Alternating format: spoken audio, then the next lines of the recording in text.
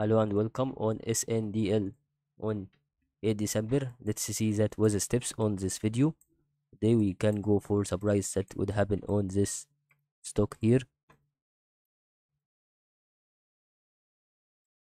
So that means when we go for a lot of things on SNDL on 8 December here, we can go for another trend line. But there is no one here is going to making another section. Only the our one that is moving with resistances. Okay, the first one is going to make the intersection with the fourth one that moves with supports. Okay, that means that intersection means that SNDL will be going with resistances and it has rebounding parties.